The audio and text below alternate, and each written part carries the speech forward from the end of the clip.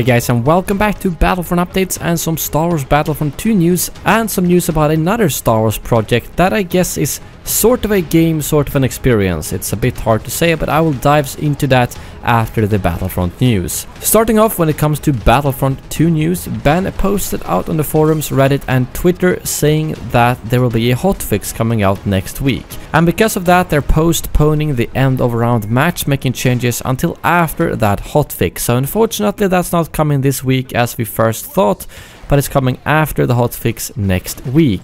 They don't really say what the hotfix is going to contain, but my guess are simply some fixes to the squad system, because there are quite a few bugs with it right now, and I'm assuming that's what they want to fix in next week's hotfix. But they will come back to us with more details about that later. He did also say out on Discord that we are looking at making the spawn system troopers only. Maybe not in the hotfix, but are looking at it. And that's something I think a lot of people have suggested, so hopefully that's something that will arrive, well, at least soon after the hotfix, because I don't think it's very balanced that heroes can spawn on anyone. And something that's also very good to hear is that he mentions lately that also, so you're aware, we're looking to address the health stacking. I know there's been quite a bit of discussion on this recently, further details to follow.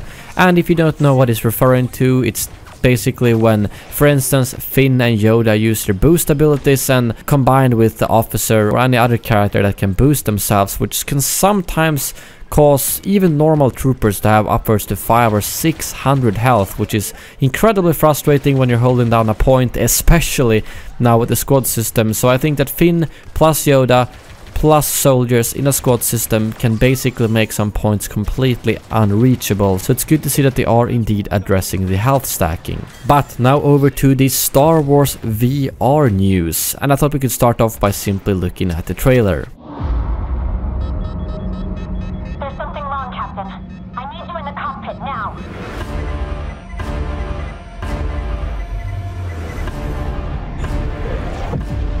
That's impossible. Something's pulled us out of hyperspace.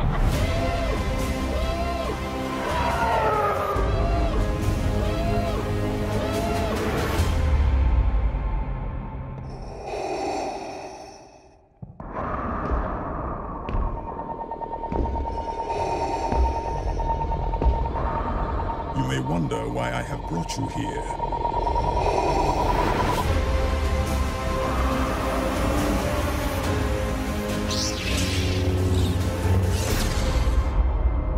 Today, ILMX Labs announced the new Vader Immortal Star Wars VR series, which is, as the name suggests, going to be a VR series, and we don't really know what that means as of right now.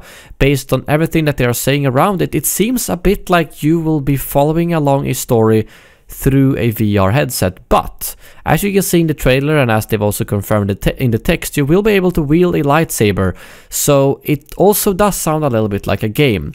My guess for this is that it's going to be something where some of the times you might just be looking around and looking at what's happening, but in other parts of this series you can actually intervene and do stuff with the controllers and similarly, which sounds like a pretty cool way to tell a story, and I'm very excited to see what they can do, considering that ILMX Labs have done some crazy good stuff before. So this new Vader Immortal series is going to be a 3-part series set in between episode 3 and 4, and at least the first one will take place on Mustafar inside Vader's castle that we could see in Rogue One. It's coming out in 2019 to the Oculus Quest, a newly announced headset that is actually wireless, which I think sounds pretty cool. I'm not entirely sure if this is going to be exclusive to Oculus or if it will be on HTC Vive or similarly as well.